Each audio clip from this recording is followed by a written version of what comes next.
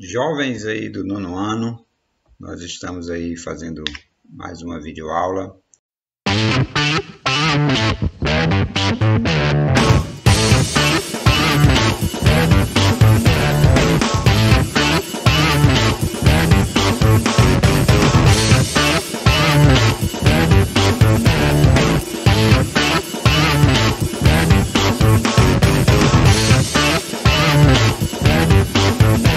Vamos ver essa relação de raiz, né?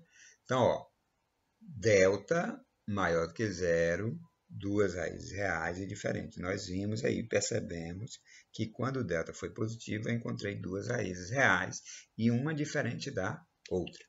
Mas se esse delta for igual a zero, né? Se esse delta for igual a zero, você vai ter duas raízes reais, só que elas vão ser iguais.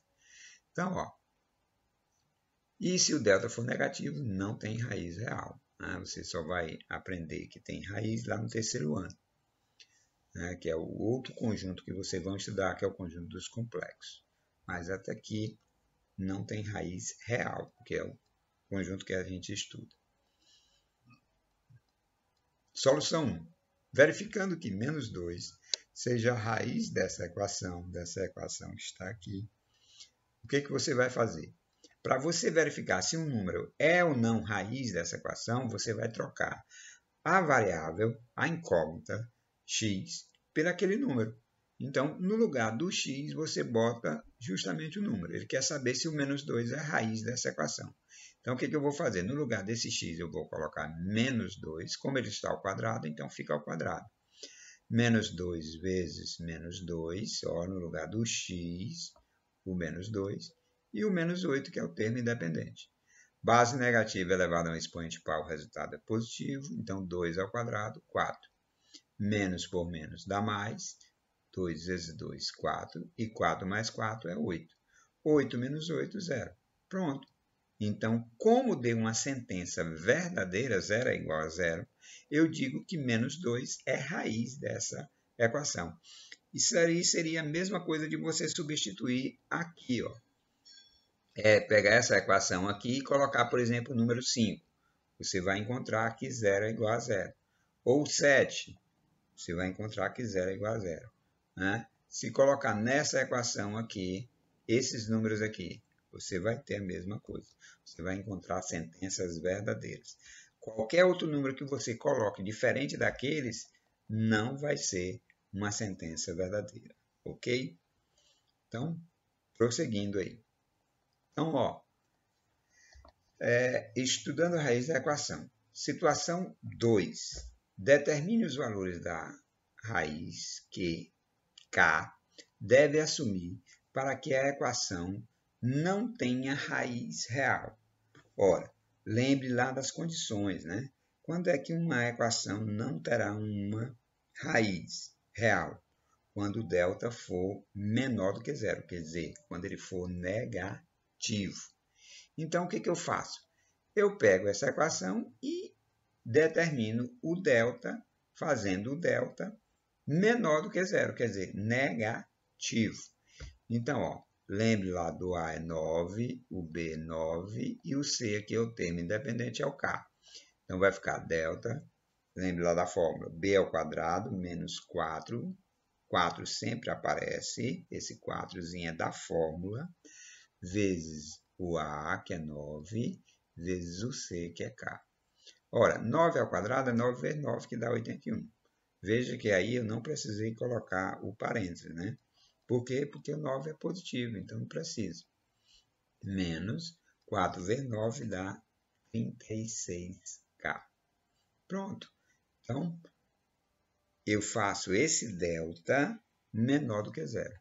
E aí eu tenho uma equação do primeiro grau. Como é que eu resolvo essa equação do primeiro grau, professor? É só eliminar os termos que não tem x ou não tem a variável, né? Eles vão para o segundo membro. Eles têm que estar no segundo membro. Então, para mim eliminar 81 é o oposto, né? Então, vai ficar menos 81 desse lado. Menos 81 mais 81, então elimina, e o 36K fica. Como negativo, 36, não pode, eu tenho que multiplicar por menos 1. E o que é multiplicar por menos 1? Nada mais é do que trocar todos os sinais, ó.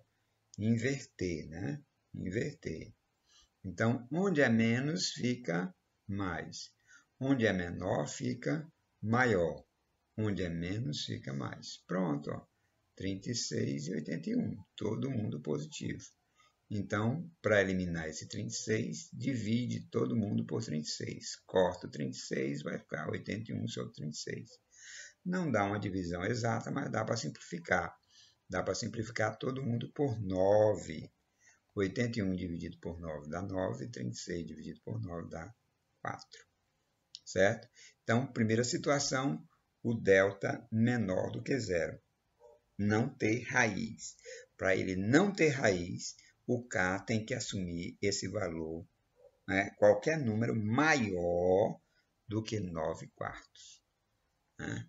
Então, qualquer número que você colocar naquele lugar ali que for maior do que 9 quartos, não vai existir raiz. Ok? Situação 2. Ele quer que você determine o valor de m para que essa equação tenha duas raízes reais e diferentes. Para ser duas raízes reais diferentes, o nosso delta tem que ser maior do que zero. Então, eu vou lá e pego os valores lá. O A é 5, o B é menos 4 e o C é mais 2m, mais 2m. Então, ó, B ao quadrado, como ele é negativo entre parênteses, menos 4 vezes A, que é 5, vezes C, que é 2m. Base negativa elevada a um expoente par, o resultado é positivo. 4 ao quadrado é 4 vezes 4, que dá 16. 4 vezes 5, 20. 20 vezes 2, 40.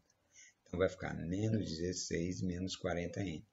Para que ele tenha duas raízes reais e diferente, o nosso delta tem que ser positivo. Ora, para ele ser positivo, basta ele ser maior do que zero. Então, a mesma coisa que foi feita lá, né? O 16 aqui não tem m, tem que desaparecer. Para desaparecer o oposto. Então, mais 16. Faltou um sinalzinho bem aqui, viu, pessoal? Então, vai ficar menos 16, viu? É o oposto. Aí, multiplica por menos 1. Aqui vai ficar menos, viu? Menos. Desculpa aí. É menos aqui. Então, menos 16 e mais 40m. E desse lado vai ficar menos 16 sobre 40. Simplificando todo mundo aí por 8, 16 dividido por 8 vai ficar menos 2. E 40 dividido por 8 dá 5. Então, o m tem que ser menor do que menos 2 quintos. Faltou só o sinalzinho aí, viu? Então, ó, é menos 16 sobre 40, menos 2 quintos. E o último exemplo, ele quer que tenha duas raízes reais, só que elas são iguais. Então, para elas serem iguais, o delta tem que ser igual a zero. Então, você vai pegar lá o A, o B e o C. Ó, o A é 1, o B é menos P e o C é 9. Né? Então, delta vai ser igual a menos P ao quadrado, menos 4 vezes A, que é 1, vezes C, que é 9. Então, vai ficar P ao quadrado, porque base negativa elevada a um expoente par, o resultado é positivo. Menos 4 vezes 1, 4. 4 vezes 9, 36. Então, P ao quadrado menos 36 igual a zero. Para eliminar o 36 é o oposto, então vai ficar mais 36. E para resolver, ó, a equação do segundo grau incompleta, faltando que termo? Perfeito, muito bem. Faltando o B. Então, é só tirar a raiz quadrada e colocar o mais ou menos. Então, vai ficar a raiz quadrada de 36 mais o menos 6. Então, P pode assumir o valor menos 6 ou mais 6, que essa equação vai ter duas raízes reais e iguais. Né? Na próxima aula a gente vai ver os outros tipos de equação. Né? E você vai ter a equação irracional, as equações biquadradas. Né? Você vai aprender a resolver uma equação do quarto grau. Então, espero aí que vocês tenham entendido, revejam a aula, façam exemplos, né? Eu vou deixar alguns exemplos aí para vocês fazerem nas atividades. Façam. Guarde na memória, vá dizendo, toda vez que você for respondendo, delta é igual a b ao quadrado menos 4ac. O discriminante é delta igual a b ao quadrado menos 4ac. Guarde isso na sua cachola. Né? E também a fórmula resolutiva. Fórmula resolutiva menos b mais ou menos a raiz quadrada de delta sobre 2 vezes a. À medida que você vai fazendo, depois da quinta, sexta equação, você vai ver que você já tem guardado ela aí na sua memória. Valeu e até a próxima.